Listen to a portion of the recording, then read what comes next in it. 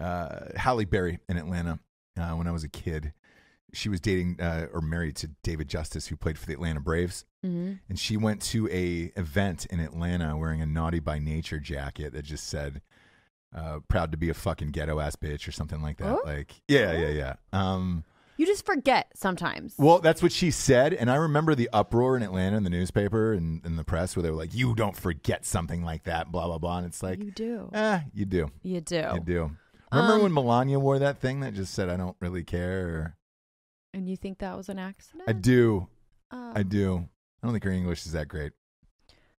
I think she maybe gets dressed, so whoever gave it to her knew what they were doing. Nah. Maybe. I don't even think she puts on like her shoes by herself. Do you know what I mean? She's too hot. I think it's like when you're that hot, you don't have to do anything. You think she's super hot, huh? You've met her. I mean, it's kind of crazy, definitely right? Stunning. She's stunning for sure. Yeah, but she's not an older white. When we had this. She's European. Yeah, exactly. She's got like a an tan, olive. like an she's olive something skin. like an olive skin. Yeah, whatever that is. You and I had this conversation last night about like hotness and how long that lasts. Where you're just yeah, God. How long it lasts, or how quickly... how long it lasts, where you're just like, oh, that person's. I can't have a conversation with that person. Right, and this came up when we were watching the Bachelor. Bonus episode of The Bachelor. Yeah. Because I have been a long Pilot Pete denier. I don't know why he was picked. I hate him. No, I hate him. I always have. I have been getting texts from both friends and then messages from fans that are like, we're so sorry. Both friends? You may have two friends? Both from friends IRL and then friends on Instagram. Gotcha. That they're so sorry. They doubted me. They're on my team now. One of the girls in the neighborhood, one of our friends, called it from the get-go. Was like, I feel so stupid right now. Like, how was I so blinded by the pilot uniform? Yeah. Like, they were just like, I was blind. Yeah. Welcome. You called it. You did. You called it. Sometimes call it with people. Call it judgmental. Call it like what you will. Once, we were watching it, and I'm not a fan of this season, not because of Pete. They picked the wrong batch of women. All those girls fucking suck, except for Kelly, the normal lawyer chick. And she's going to be leaving us, which is... do you know that for a fact or no? I don't, but there's no way that she can stick around. I hope for her dignity that she continues on the path that she's on, which won't be giving him enough, because they need to cry, they need to like bend over backwards, they need to freak out, they need to jump up into his arms and wrap their legs around him, and she just doesn't do that shit. I look, I don't mind talking about this with you, because after we talked about it on the last season, I had so many dudes message me and they were like, dude, I'm stuck watching this with my wife and now I'm into it. So like, I'm into it. I'm fully invested and I'm here with it. This is the first time I can remember in watching all of this shit with you where, first of all the girls suck. You don't have a front runner. Here's the thing. You should. If you're not a fucking idiot, like Pete's a goddamn idiot. That's why I don't like this either. Same with Colton. Pete's an idiot. If you're looking at this season, right? Mm-hmm. It is clearly Kelly and no one else. If you're looking to get married, have a genuine relationship, have kids with somebody, have a great life with somebody who's got a great job, who doesn't want to be on camera, you can tell she really doesn't give a fuck about being famous or the limelight. Like, she hides herself in shots like a professional, where you're just like, oh shit, have you been acting for years? Because you're literally finding the angle and then hiding in the background, so they can't catch any reactions from you. Yeah. Nothing. Yeah. It's brilliant. Yeah. The way she's played cocktail this. Parties, like she just won't be anywhere, and then she'll like just show up at the rose ceremony, and you're like, were you like napping in a trailer somewhere? Like, maybe. It's great. And I think her comments when they had that dinner, when he was just like, oh, are you gonna open up to me? Are you gonna do this? And she was just like, I think she like read him, and he was like, oh, he's like, oh, okay. She freaked him out. She goes, look, man. She's like, you're rewarding drama. I don't fucking like it, and I don't think you're ready. And he's like, oh. It was and it was the honest truth. He like seized out. And she goes, look, man, I'm looking for somebody to be a power couple in this life with and get married and you know, two people who have great jobs and do shit together, not fucking dote over some crying 22-year-old who's a model maybe for of what though? I don't like kids shoes. She's turning out to be the funniest, like everything she says, like the grandma thing. I don't know.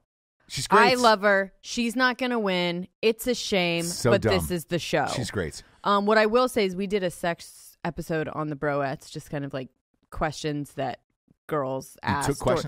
Took questions and kind of expanded on topics that were sent to us for Drinkin Broettes podcast. Yeah. And one of the things was like, hey guys, watch The Bachelor or Bachelorette with your wife. You'll probably get laid if you do. Nothing sexier, nothing that like brings us closer is like, oh my gosh, like you're watching it with us. I even suggested it last night. I said, hey, there's a bonus episode of The Bachelor. You want to watch it tonight? I know. And I was like, yeah. And not to get too intimate, but look. Yeah, worked out. Worked out for everyone. Am I wrong? No, you're not. You're not. So, but anyways, it's just it's an easy gesture, right, guys? That like you could just try it, and you might be into it a little bit. You might get invested. Oh yeah. I mean, don't start now; you'll hate it. But maybe next season. Well, I think it depends on where you're at in your life and like what your relationship is like in this life, right? Because I look at it where I consider myself in a great relationship and I'm happy and all that shit, right? And you're also with besides me. Yelling at each other at work occasionally, you know, because we work together, right? Nothing you can do about that. Sure. For real. Yeah. Like, that's. I mean, we're not yelling at each other. Honest talk. Jamie's heard it before. I don't give a shit. Our producer, and it's like it happens. You're gonna have fights because you work together, and it's like it's tough sometimes, right? But other than that, we don't fight in real life. We don't have any other fights in real life, pretty much, right? Yeah. And when I'm watching this season and with that one particular girl, and I'm like, man, you dumb fuck. Do you know how easy your life would be and how great it would be if you just picked the right person? And that's the way I felt about last year, too, with that dipshit, where it was just like Colton. Hannah B, even.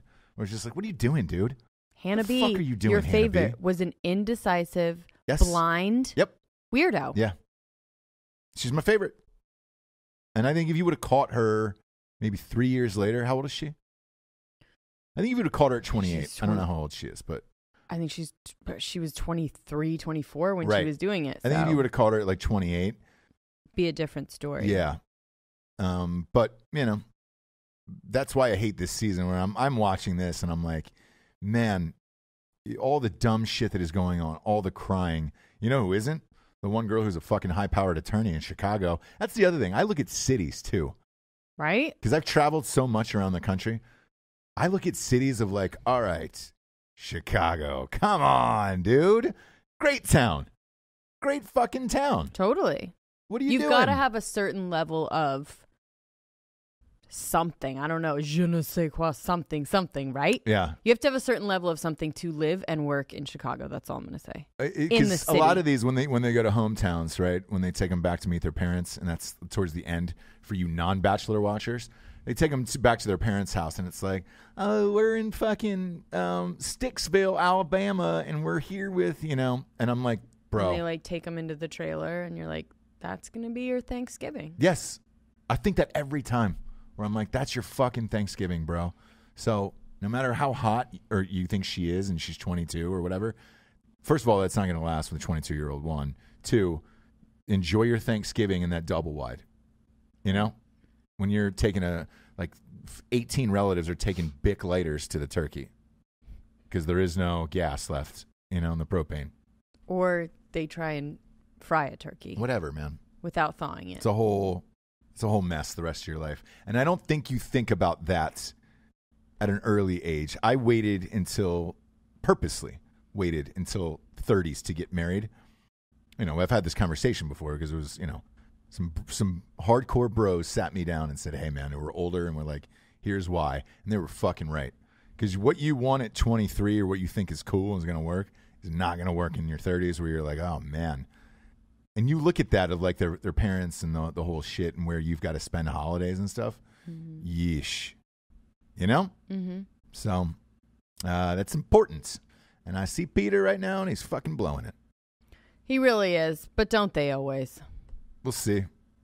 Because there's been one clip that they're showing over and over again. And it's Peter crying on the bed with a towel on his head going, I can't believe this. I can't believe this. I can't believe it. And then then the mom, a clip of his mom saying, she's crying, Peter, bring her home to us. That tells me. Go get our girl. Yeah, that tells me that it's definitely not Kelly, because it's like, you wouldn't do that. She wouldn't do that. She'd be like, bro, I'm right here. Yeah. Not Kelly. I think I would have gotten a spoiler if it was Hannah. Look, so I don't know. If that's the twist at the end of this, that he ends up with Hannah B and that's the girl he wants her to bring back, great. I'm all with that. And sure. Then I'll enjoy. Then this entire season wouldn't have been worth it. But the rest of these clown dicks that are on these girls, Jesus Christ.